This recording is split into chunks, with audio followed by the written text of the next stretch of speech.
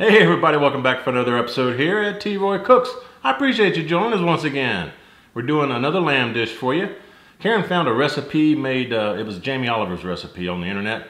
And it's a spicy lamb with walnut and pomegranates. And that inspired me a little bit, so I'm going to use some of those ideas and we're going to do it my way. Going to do it old T. Roy style down here in southern Texas. So should be a great recipe. Let me get started making this and show you what goes in it. Y'all stick around. Alright everybody, I got a Dutch oven here and I'm going to throw a little bit of olive oil, probably a couple tablespoons or so. A little olive oil in the bottom of there. We're going to brown up some of this lamb. I just went up to my local grocery store, HEB, and picked up some lamb. It's already been cubed, so it's ready for the ready to do some stew with it. Let me show you back over here. Y'all can see what I'm doing. I got some regular AP flour, all-purpose flour. We'll put that on there. We're going to hit it with some salt and pepper.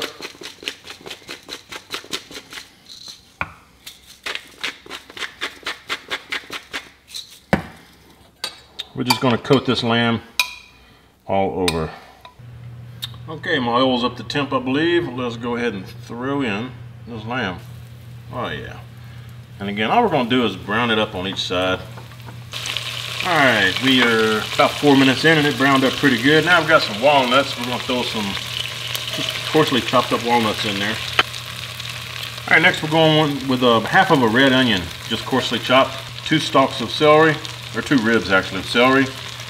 That's about 4 cloves of garlic. 2 serrano peppers that have been seeded and deveined. Give these a nice little mix. Let them cook for 3-4 minutes probably. Alright, we've been going for a few minutes and everything is smelling fantastic. I've got a half of a stick of cinnamon. We'll throw that in. I got 2 bay leaves right here. Throwing those in. Got a little bit of this port wine reduction. I don't know if y'all can get this. If you can't, just use some regular port wine if you want. I'll reduce it in here.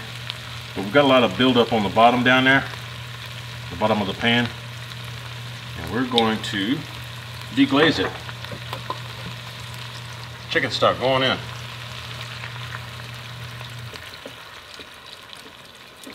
All right, and let's just let that deglaze on the bottom. All right, guys, we're back. Just in case you haven't seen this lamb that I was using the other day that I cooked on the Kamado Joe from Lobel's here, man. This lamb is just absolutely terrific. It still smells amazing. And we're just gonna cut some of this up, kind of cube it up a little bit. Put that into our stew. Just as simple as that, guys. Nothing to it. This is the lamb that I just cut up. We're gonna just toss that in there. And man, this is, oh, God, it smells good. This is gonna add a real nice smoky flavor to this stew. We're going in pomegranate juice. And I'm thinking maybe 6, maybe 8 ounces, somewhere in that range. Potatoes, and I got some of these little fingerling potatoes right here, just so you know. And I cut up some carrot. We're gonna go in with all that. All right, now I need to get some water. Just kind of, just barely cover this. Let me grab some water. We'll be right back. All right, folks, we've been going here probably about 3.5 hours actually.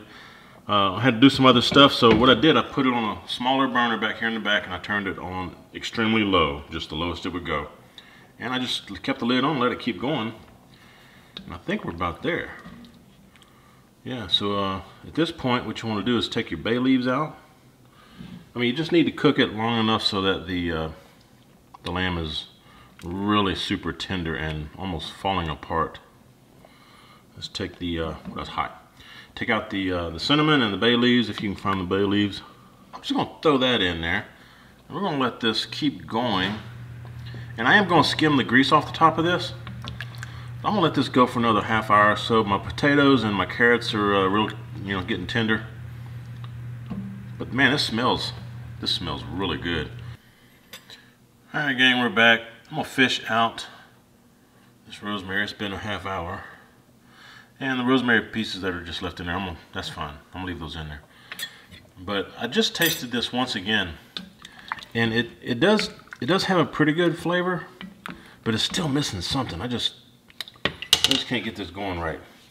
I'm gonna try to put some of this broth, the beef broth in there, a little base. I'm gonna add a couple teaspoons of this. And we're just gonna see if that'll do anything for it. I'm trying to make this work, folks. But I think the recipe as it was written just isn't quite up to par for the way I like stuff to taste. All right, so I'm gonna give us another 10-15 minutes on simmer with the lid on. We'll be back. All right, folks, let's check this out. I actually did taste it already. You know, I was fixing to scrap this video. I just didn't feel that it was worthy. But I added a beef base to it. Just 2 of those teaspoons, man. That made all the difference in the world. This actually turned out pretty doggone good. That beef base, it just really brought all the flavors together. Maybe I should have used the beef base in the beginning instead of using the chicken broth or chicken stock. Oh well, hindsight's 20/20, isn't it? See, we're cooking, man. So here you go. Give you a little taste of it. It's really pretty good. I like that little kick in the back of your throat from the serrano pepper.